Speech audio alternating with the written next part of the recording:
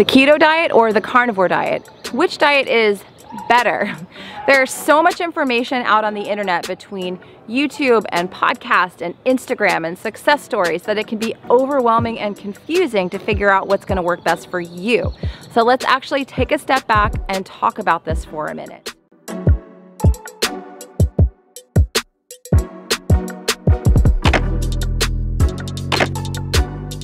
Welcome back. My name is Sarah. I am known as Carnivore Yogi.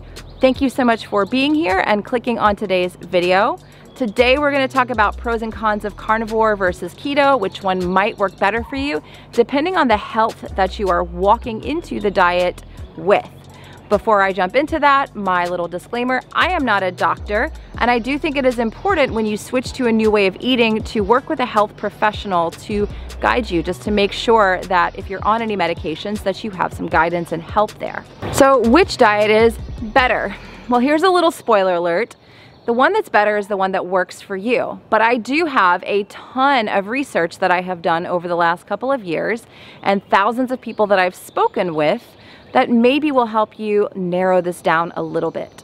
I want to talk a little bit first about the carnivore diet because it's the one that I did for 2 years. I am now doing a more ketogenic approach, but I want to talk about where the carnivore diet does shine. So I started the carnivore diet because I was incredibly inflamed. I was reacting to most plant food that I was eating. I had IBS, I had eczema, I had PCOS. I had a lot of issues going on in my body that just anytime I put plant matter in there, it would just go crazy and it was horrible. So I think if you're dealing with an autoimmune condition, that the carnivore diet really does shine. It really is beneficial for people to help calm down all that inflammation, and you really will feel better pretty quickly once you implement this diet and get adapted over to it. As far as ease of use goes, I do think the carnivore diet is fairly easy because you don't have a ton of food to choose from. There's meat, eggs, and limited dairy. Now, if you have autoimmune issues, I do recommend kind of laying off the dairy, staying away from the dairy, and possibly even the eggs as well. If you're suffering with food addiction or sugar addiction, the carnivore diet also shines because you have limited options. It's a lot easier when you don't have sweeteners, when you don't have any of those things in your body for you to resist those temptations, and you clear your house out of all those items. I think that can make the carnivore diet extremely easy. Now, need for supplements. This is really a complicated topic.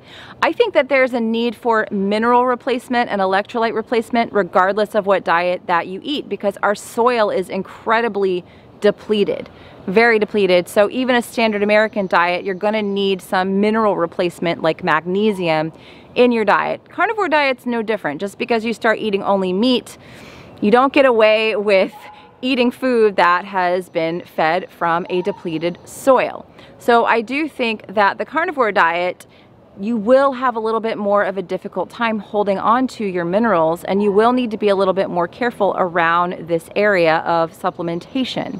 Let's talk about weight loss. So a lot of people come to the carnivore diet hoping to lose weight, and I see a lot of men having great success in losing weight, but I don't see as many women having success in losing weight. Now, I'm not saying it can't be done. I do know some women that have done the carnivore diet and they literally can't keep weight on their bodies, but I fell into the second camp of women that it helped to take the inflammation down, but it was not a miracle weight loss diet for me.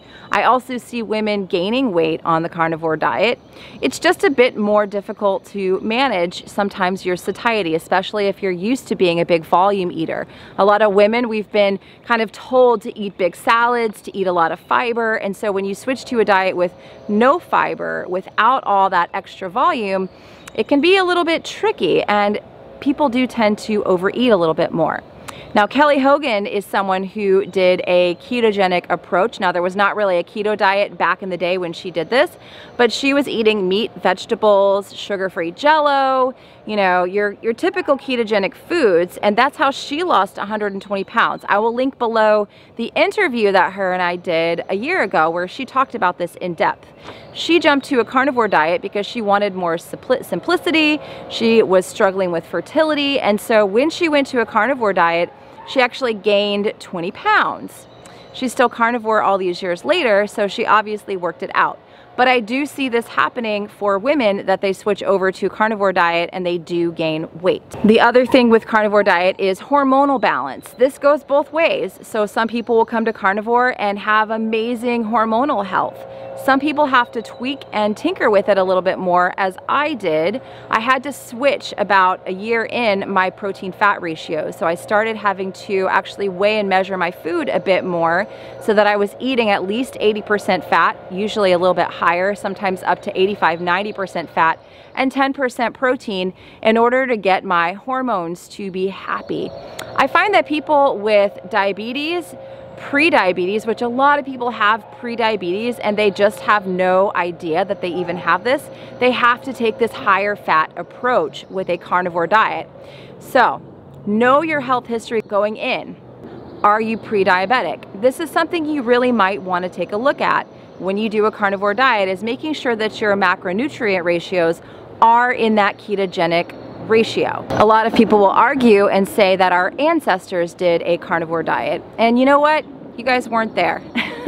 But in all seriousness, this argument of ancestral eating, of what the ancestors did, there's some validity to it. But as far as I know, there was not really a population of people that never foraged for plants and in-season fruits. There was not really populations, unless you're talking about the Inuit, that survived exclusively just on meat and never foraged for plants at all. The other thing about the ancestral argument is that we have cell phones, we have all kinds of environmental pollutants, we have xenoestrogens, things we put on our skin, we have blue light, we have so many modern stresses in our lives. We don't live outside, we live indoors, right? That we can't really use that ancestral argument all the time. We have to take into account the stresses that our bodies go through here in these modern times and take a little step back from that ancestral argument. The last thing I'll say about the carnivore diet is that gut health, that I mentioned in the first point, could be an issue for some people because your gut doesn't actually always heal on carnivore. You may need to do some extra things. Again, check out my gut health playlist. I have done a lot to heal my gut, which is why I think now I'm able to easily eat plants on a ketogenic diet. I'm not eating, 7 cups of vegetables a day. I'm not doing the Dr. Berg format, which no hate if you are, but that's not what I'm doing with my ketogenic protocol. But I think the reason I was able to start adding in foods very easily was that I had to do this extra work of healing my gut. So I have worked with a company called Thrive to test my gut. I will put their link below this video, and you can follow that journey again on my gut health playlist. Okay, finally, let's talk about keto. Now, keto actually has a ton of scientific research behind it. It was first used for epilepsy in children that had these horrible seizures.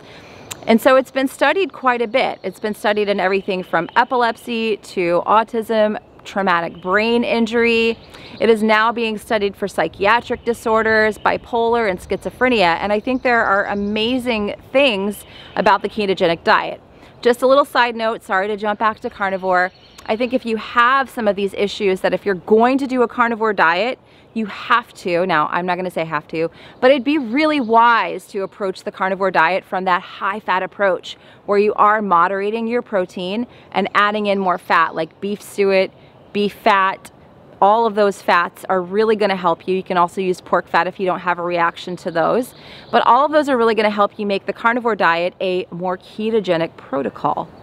But the keto diet has a lot of research and a lot of power behind it, and I think that it's a lot more well documented than the carnivore diet. So that's healing properties of the keto diet. I think that it's tremendous for healing, but some people really do need to take a low anti-nutrient approach to the diet, so they're gonna wanna stay away from things like oxalates, lectins, those nightshades, which I still stay away from on my approach to ketogenic. I will make a video for you guys in the future telling you about all the foods that I still avoid even though I'm on a ketogenic protocol. Speaking of food avoidance, I also think that people with food addiction and sugar addiction issues still have to kind of have some boundaries in the keto space. I think the keto treats, keto bars, keto cakes, keto cupcakes are really a bad idea if you're struggling with food or sugar addiction. You're just moving from one bunch of junk to another bunch of junk.